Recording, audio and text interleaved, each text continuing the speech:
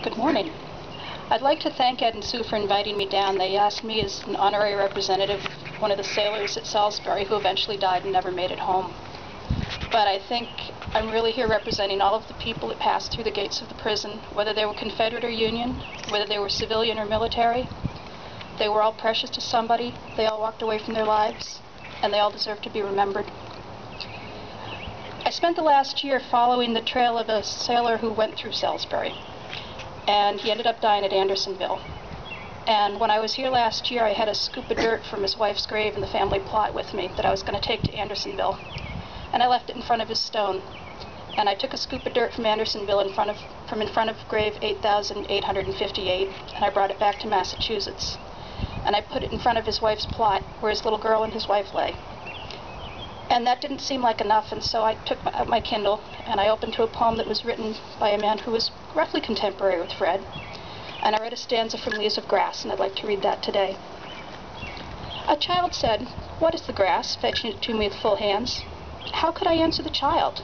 I do not know what it is any more than he. I guess it must be the flag of my disposition, out of hopeful green stuff woven, or I guess it's the handkerchief of the Lord, a scented gift in remembrance, designedly dropped, bearing the owner's name some ways in the corner, that we might see and remark whose. Or I guess the grass itself is a child, the produced babe of vegetation.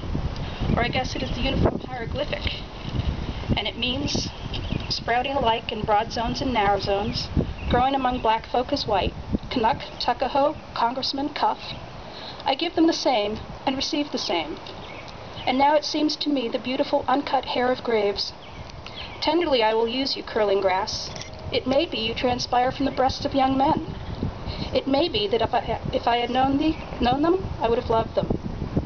It may be you're from old people, or from offspring taken soon out of their mother's laps. And here you are, the mother's laps. I wish I could translate the hints about the dead young men and women, and hints about the old young men and women, and offspring taken soon out of laps. What do you think has become of the young and old men? What do you think has become of the women and children? They are alive and well somewhere. The smallest sprout shows that there really is no death. And if there ever was, it leads toward life, and does not arrest it. And the ceased moment life appeared, all goes onward and outward, nothing collapses. And to die is different from what anyone supposed. Thank you.